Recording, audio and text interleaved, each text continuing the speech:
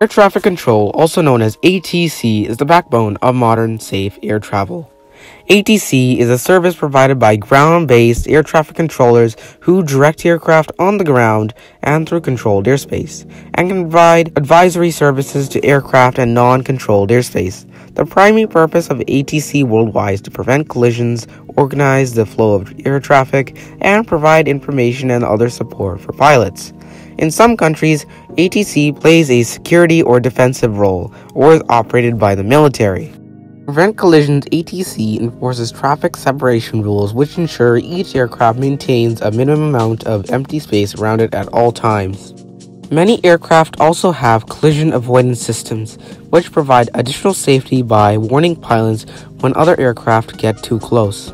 In many countries, ATC provides services to all private, military, and commercial aircraft operating within its airspace. Depending on the type of flight and the class of airspace, ATC may issue instructions that pilots are required to obey, or advisories that pilots may, at their discretion, and disregard. The pilot in command is the final authority for safe operation of the aircraft and may, in an emergency, deviate from ATC instructions to the extent required to maintain safe operation of their aircraft. First radar sets were introduced at Croydon Airport in the 1920s. This was put in place to make sure that aircraft could arrive safely. What would happen is that there were 3 radar antennas in few different areas. Then the ATC controllers will take those coordinates and then find where the plane is going. The primary method of controlling the immediate airport environment is visual observation from the airport control tower. The tower is a tall, windowed structure located on the airport grounds. Air traffic controllers are responsible for the separation and the efficient movement of aircraft and vehicles operating on the taxiways and runways of the airport itself, and aircraft in the air near the airport, generally 5 to 10 nautical miles away, 9 to 18 kilometers, depending on the airport procedures. Surveillance displays are also available to controllers at larger airports to assist with controlling air traffic. Controllers may use the radar system called secondary surveillance radar for airborne traffic approaching and departing.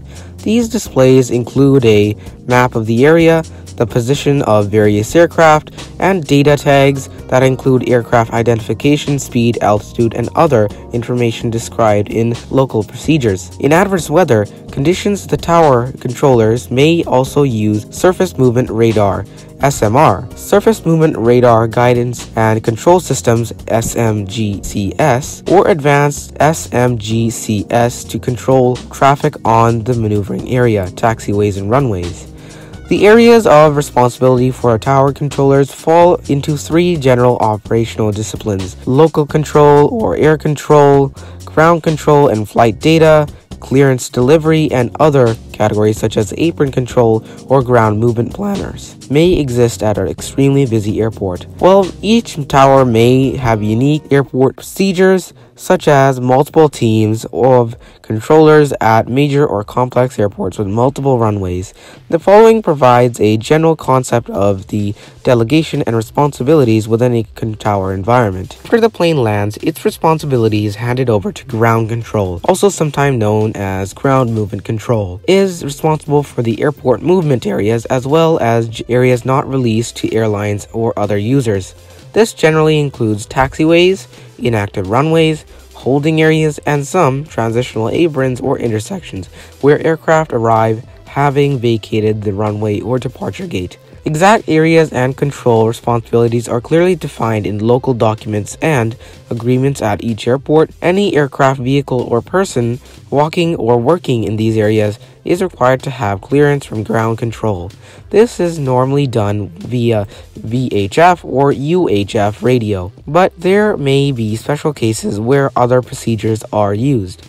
Aircraft or vehicles without radios must respond to ATC instructions via aviation light signals or else be led by vehicles with radios. People working on the airport surface normally have a communications link through which they can communicate with ground control, commonly either with a handheld radio or even a cell phone.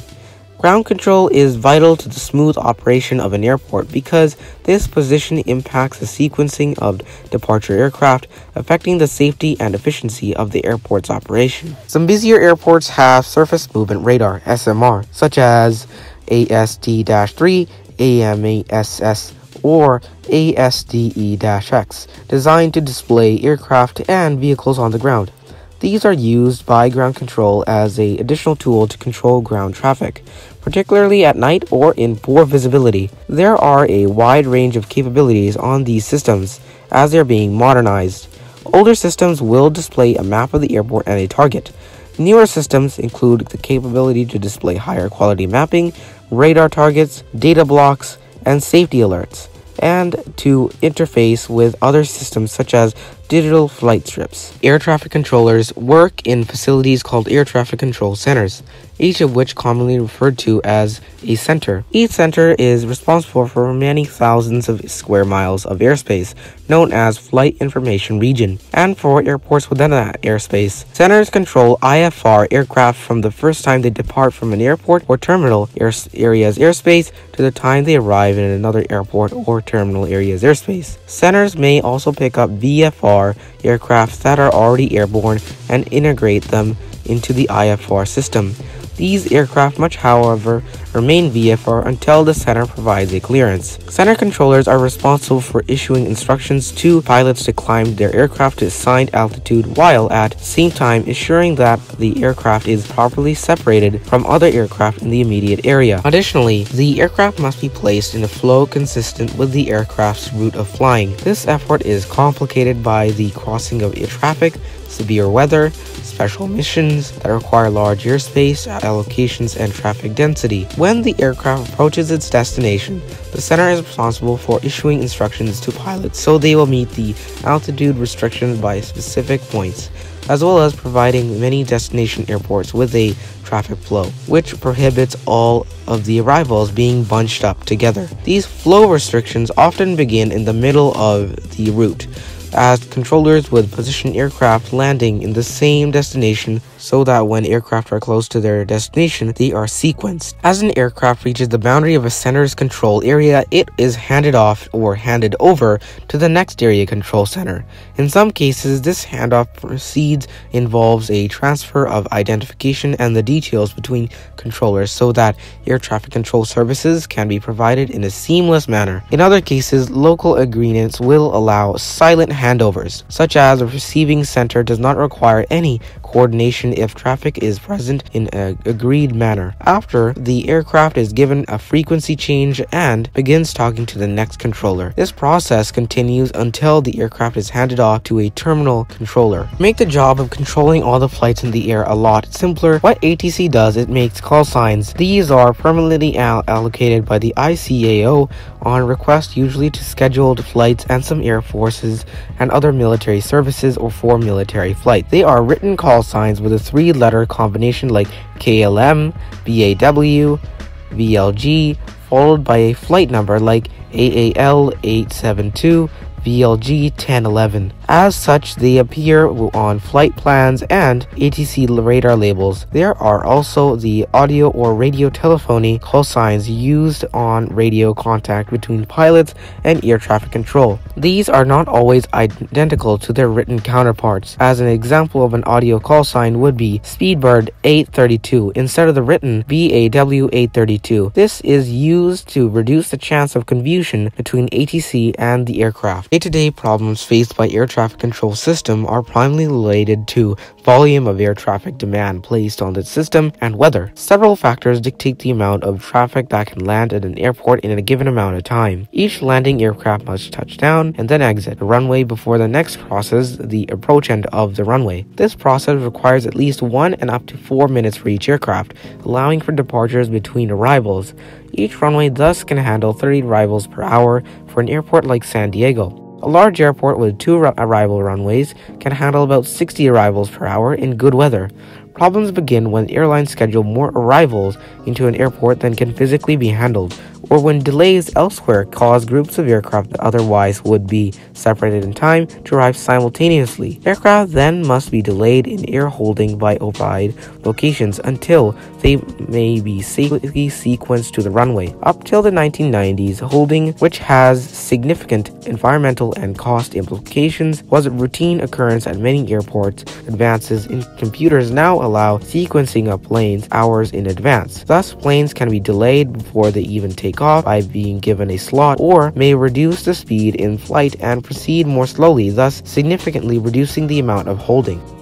Beyond runway capacity issues, the weather is a major factor in traffic capacity. Rain, ice, snow, or hail on the runway cause landing aircraft to take longer to slow and exit, thus reducing the safe arrival rate and requiring more space between landing aircraft. Fog also requires a decrease in the landing rate. These, in turn, increase airborne delay for holding aircraft. If more aircraft are scheduled than can be safely and efficiently held in the air, the ground delay program may be established, delaying the aircraft on the ground before departure due to conditions at the arrival airport. In area control centers, a major weather problem is thunderstorms, which present a variety of hazards to an aircraft. Aircraft will deviate around storms, reducing the capacity of an en route system by requiring more space per aircraft or causing congestion as many aircraft try to move through a single hole in the line of thunderstorms. Occasionally, weather causes delays to aircraft prior to the departures as routes are closed by thunderstorms. Much money has been spent on creating software to streamline the process. However, at some ATCs, the air traffic controllers still record data for each flight on strips of paper and personally